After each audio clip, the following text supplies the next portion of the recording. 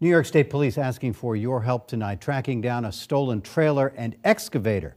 Police got a call Sunday morning from someone saying a 20-foot tilt trailer had been stolen from their home on County Route 27 in Canton. A yellow excavator also missing. That excavator has rubber tracks, a 2-foot bucket, and a front push blade. The homeowner says they last saw that excavator a week ago. Police hope that you might have some surveillance footage that you can share with them. If you live in that area and you have a camera, call State Police in Canton if you have any information.